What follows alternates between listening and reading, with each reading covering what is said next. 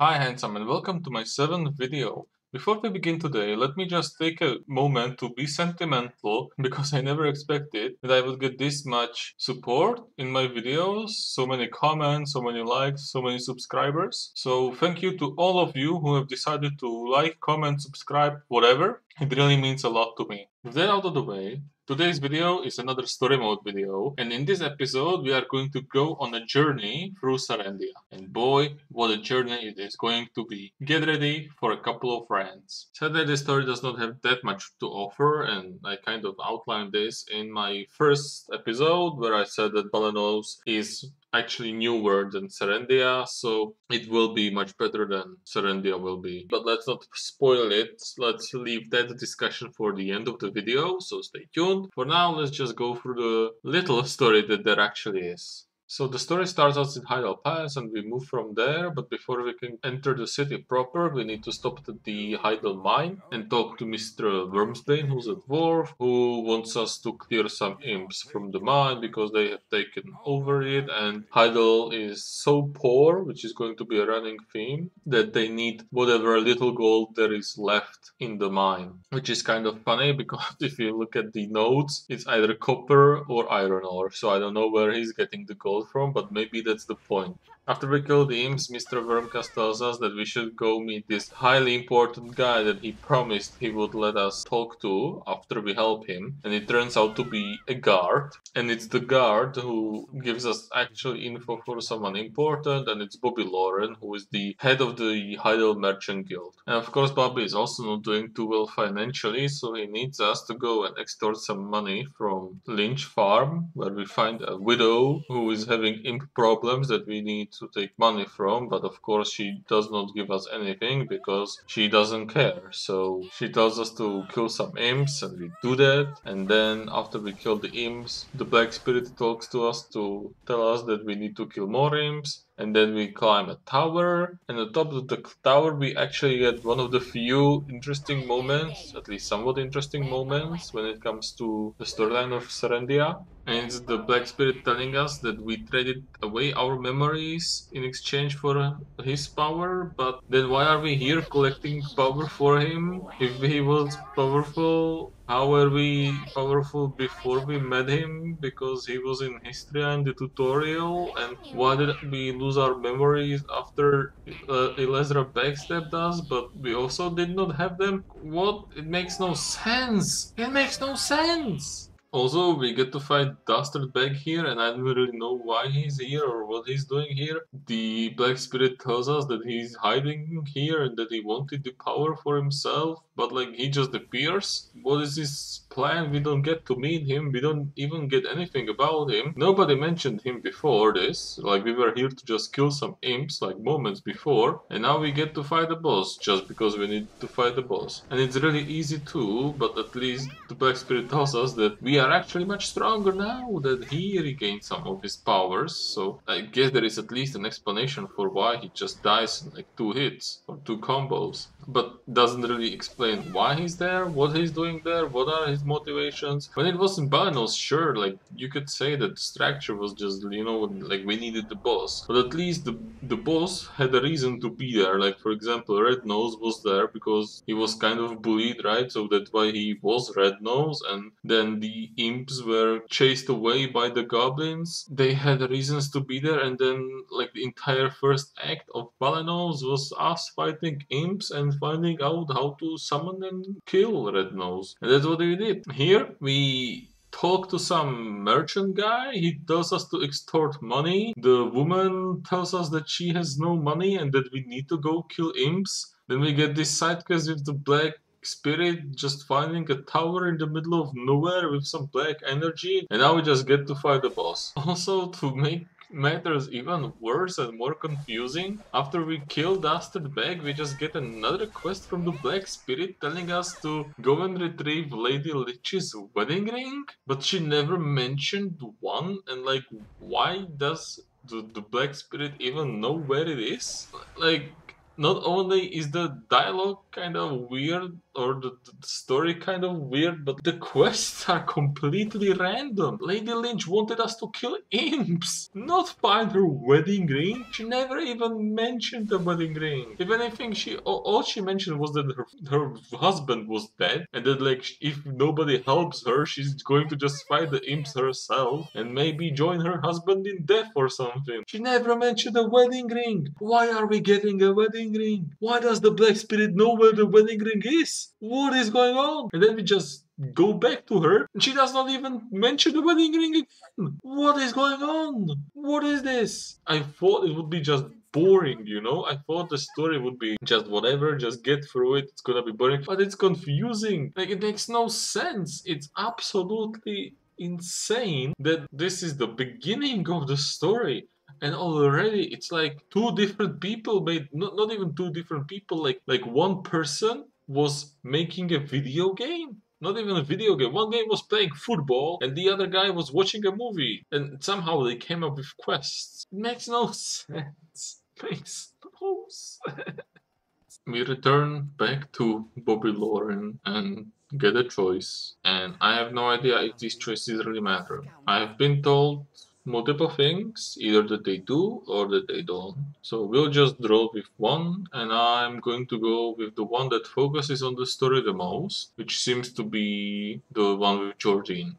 The choice takes us first to Isabel, the head of Xi'an Merchant Guild, which is Calphionian, and she tells us to go to Grace Lauren, the former head of the Merchant Guild in Heidel, and probably someone related to Bobby Lauren. Talking to Grace does not really tell us much, other than that Jordine is doing some stuff and she doesn't know what, so she gives us a letter. We have no idea what the letter was about, and Jordine burns it anyway the moment we give it to him, and talks about some ominous plans, how he wants to start a rebellion or just kill all Calphionians or something. It seems like Serendia is under Calphion's oppression from some prior war, and Serendia seems to be very impoverished because of this. So I have to give some props to the lore, but the story leaves a lot to be desired so far. After meeting with Jordine, we go to Alejandro Farm, where they have some problem with pumpkin ghosts, and we are reunited with Alustin and Orwen from Balanos.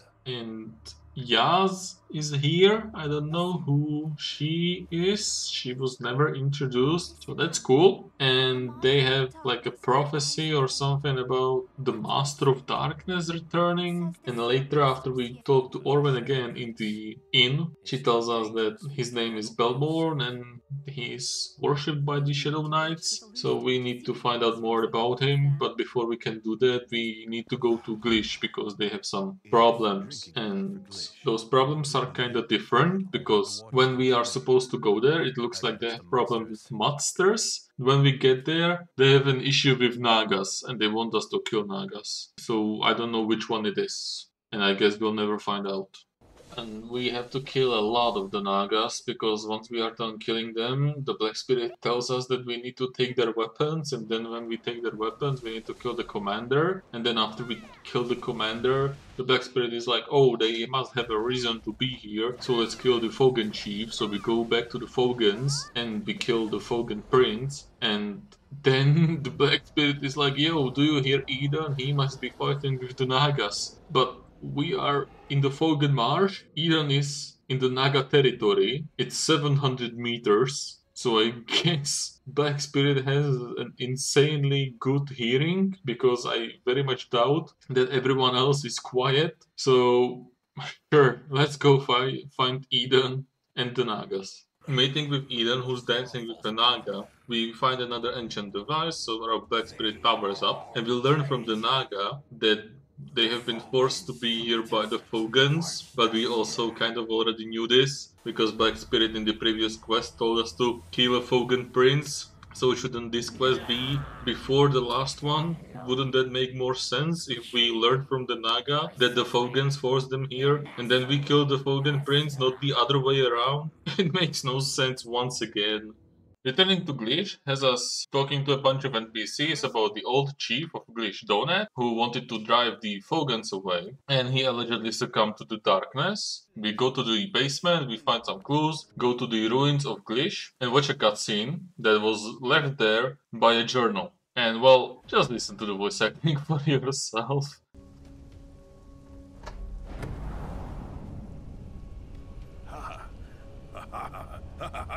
Behold, this power that will save us all.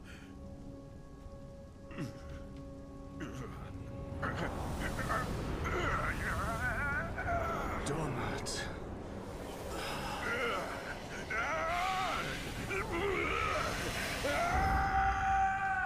So after we return to Freharau, he's like surprised about what happened to Donut, even though he was literally there. He was there! So how did the journal end up there? What is it doing there? Why is it there? Who put it there? Why did nobody take it? Why did everyone leave it? Did Freharau put it there to make us remember what happened? But if he did, then why is he surprised that it was there? Do I need to say it? It makes no sense. Anyway, Alustin is here, and he's here to tell us that the Monarch of Darkness, Belmorn, is going to return, and he requires a host whose soul is very pure. And Freherau says that that must be Jordine, because his hatred for Calpheon is very pure indeed. So this actually sets up Jordine, and we get to talk to Jordine right after this, because he's here now, and Jordine offers us to join him in the war against Calpheon. But wouldn't you know, it's making no sense again, coming back at you, and this time it's even worse, because right after we talk to Jordine, and right after he offers us to join him, we don't get a choice. Instead, we get to talk to the Black Spirit, who tells us that there's no way that we would join Jordine because he is being possessed by darkness, even though it's the Black Spirit made of literal darkness. But okay, sure, Black Spirit had a change of heart. He's a goody two shoes now.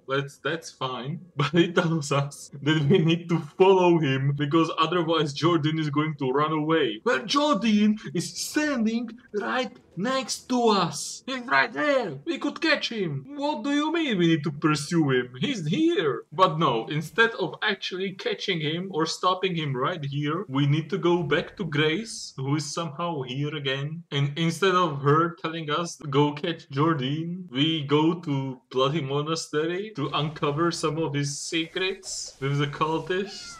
At this point, I just gave up.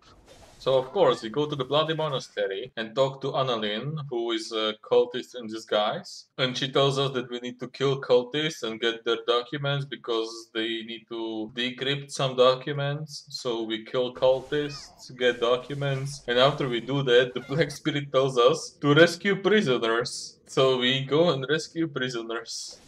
And after we are done rescuing prisoners, he tells us to collect name tags from corpses of fallen soldiers and give them to Annalyn. After we are done being a good guy, since the Black Spirit needs some karma, I guess, we return to Annalyn. She tells us that she needs some time to decode the stuff, so we decide to just summon a boss and kill him. That's the quality of the storytelling here. And while we were killing Musken for no reason, Annalyn was decoding stuff, and she tells us that everything that has happened so far in Serendia has been orchestrated by Jordine. So he was the one who contacted Musken and helped resurrect Xarka, which we just mentioned now. He had no mentions before this. And Jordine was also behind the Fogan invasion for some reason, and now he gets a sword. So we go back to Grace. But the confusion continues because after we return to Grace, she tells us that we need to recover more secrets about Jordine because he rose to power suspiciously young. So it must have been because of some background deals with some people, and likely this guy Dawson, who is from Calpheon,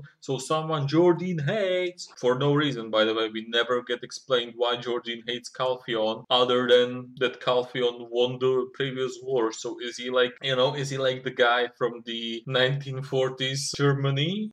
You know who I mean? Is he like him? Is he some kind of allegory? Let's forget about that for now, because we have bigger fish to fry. So not only did Jordine make deals with someone who he hates, we also get more contradictions in the story, because when we get to Northwestern Gateway, where we were sent by Grace, we talk to Romano, who is the contact there, and he tells us that the reason the Glish water is contaminated, which, by the way, nobody in Glish mentioned. The entire time we were in Glish, nobody even once mentioned that the water is contaminated or that they have problems with water or anything like that. But that's besides the point again. Either way, if you remember, in Heidel, the one cutscene was that the monsters must be causing the contamination. But this guy, Romano, tells us that it's the Blackstone mining operation. Okay, let's go. Let's add more confusion into the mix, because we clearly did not have enough. After we do some tasks for Dawson, we get him to arrange a meeting with Jordine, and then we return to Grace, who says that everything was already laid in motion. So we go to Lord of Heidel, who tells us that he already told Jordine that Dawson wants to meet him, and Jordine has a sword that allegedly belonged to Dawson and belongs to the Shadow Knights, so he wants to get him for treason. So he goes to Dawson, and Dawson has a letter from the king already saying that Jordine is a traitor and he wants to arrest him, but Jordine kills him, but actually doesn't kill him because Dawson survives this, and we talk to him after he was allegedly killed. I am speechless. I am speechless with just how bad this story is. Let's just get through the rest of this, because there's not much left. So we follow Jordine to the Shadow Tower, where the Shadow Wizard Money Gang resides. We get another cutscene that I don't know who and how they managed to see, but sure. And Jordine is like, oh no, I'm having second thoughts because maybe this is not what I want. But he's already too far gone, so he goes there. We kill some more of the Shadow Money Wizard gang. They want to legalize nuclear bombs and resurrect Belmore, the Monarch of Darkness. We go to the place where it happened. We see Luffy above, and we talk to him, and he tells us what happened. And it's basically Belmore possessing Jordine. And Jordine says that he needs an army. And this is the end of Serendia's story. What a mess it actually was. Alright, that was pretty bad, but let's talk about why it was bad, because we need to actually understand these reasons. Some of this I would excuse. I would excuse the lack of voice acting. I would excuse the poor voice acting that there was when there was any voice acting, because that's a sign of its time, and this story is kind of the oldest one in the game. I would also excuse the inconsistencies with the Balanos storyline, because once again, this is older. The Balanos has been remade, so it might have retconned anything that has happened here. So that's why they call us a rookie, and that's why Jordine doesn't know us at first, even though he invited us in Balanos to meet him, and that's why Yaz is never introduced to us, and so on. All of that I would understand and I can somewhat excuse. What I cannot excuse is the inconsistency within itself, because I know that most people don't care about the story, and I think this is exactly the reason why. I said this in my previous video on the story of Balanos, and that is that the story was so terrible that people just decided to skip it entirely and just pretend like it's not there and just spam R and get through it. And honestly, this has just proven me right in a way, because even if you want to follow the story as it is, there is no way in hell you will be able to follow this, because frankly it makes absolutely zero sense. So we start with Heidel being in this poverty crisis, and we do some troubleshooting for the people around us, and then we are just introduced to Jordine, and then we go to Glish and completely forget about Jordine for the entirety of the second act, and then at the end of the second act we reintroduce Jordine somehow, and now he's an evil bad guy, and he was possessed by the darkness, which we have never seen, and none of that really made any sense to us. So we don't know Jordine, we don't know his plans, we don't know his motivations. His motivations are inconsistent at best, and other supporting characters are just there to be there, and the entire Glish act could have been cut. I think I already said enough about the Glish act. Yeah, I don't need to say much more because that made absolutely no sense. It was just an extended killing mission with some cutscenes and some talking to NPCs. But then we also have to consider that, and this is my biggest problem with the story that there is, it takes itself so seriously. There is not a single moment of brevity outside of maybe one or two moments with Yas, which honestly kind of miss. I don't like her character at all. She was in the entire story for like 3 lines in the first place, so we don't really get to know her anyway. So she really falls flat, and anything else that there is just, oh, we are poor, oh, we need money, oh, darkness is coming, oh, Jordine wants to kill everyone, oh, there is contaminated waters, oh,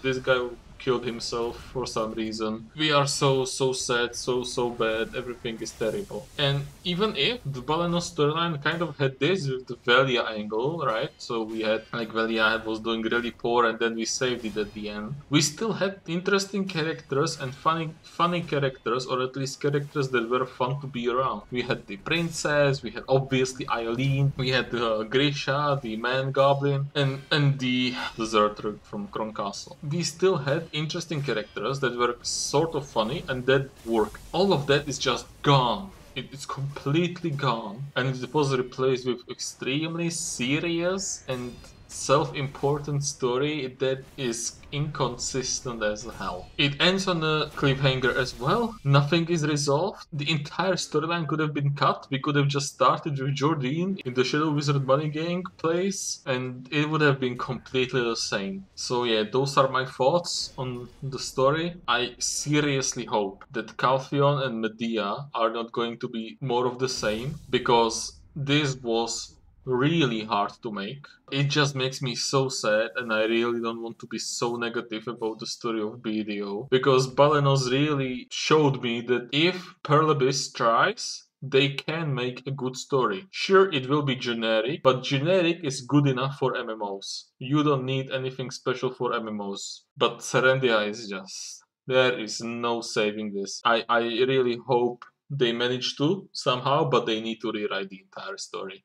Alright, handsome, that's going to do it for today's video. I hope you liked it, even if it was a bit more negative. One of the reasons why I decided to make this video was to maybe disprove the idea that BDO story is terrible, but that does not mean that I'm going to lie and say that everything is perfect. So if there are flaws, I'm going to point them out, and if I think the story sucks, I'm going to say that as well. With that being said, I hope you like and subscribe. I'm not exactly sure when the next video is going to come out, but it's going to be something new once again, not just for this channel, but for BDO YouTube as a whole. So stay tuned for that, and I hope you enjoy your grind.